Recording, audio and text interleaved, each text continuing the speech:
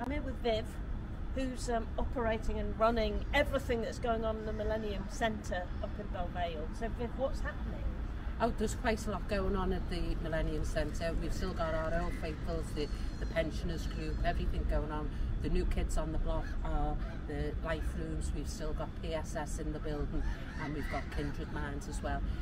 Lots of other activities as well. So the knitting natter meets each week and get a free cup of tea off me. We have a walking group for health and well-being around this fabulous park. Yes. Another resource which is underused in the area. So and then after you walk you come in and have a free cup of tea.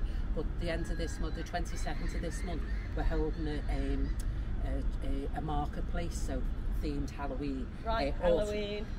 Autumn markets. Yes. So and there's going to be lots of activities going on, family fun things, bric-a-brac, lots of local people selling craft stalls.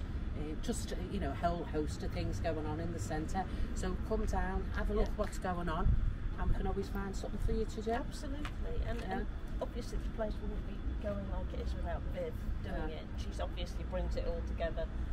But there's a lot of support here for people who've got issues, mental ill health, need a bit of a hand getting back into the labour market, who come down and just need a friendly face, come down here and get a little bit of help and have a nice cup of tea in the cab.